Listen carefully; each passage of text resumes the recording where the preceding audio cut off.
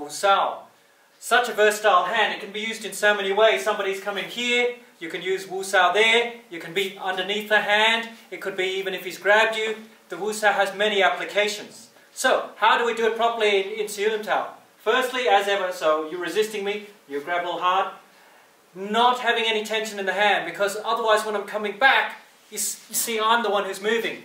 But instead, all the joints are relaxed, and then you can move the person with no effort. Now, interesting thing to note when you're practicing your Wu Sau, even though you are relaxing the joints and coming backwards, you still have to have forward intention, which seems contradictory.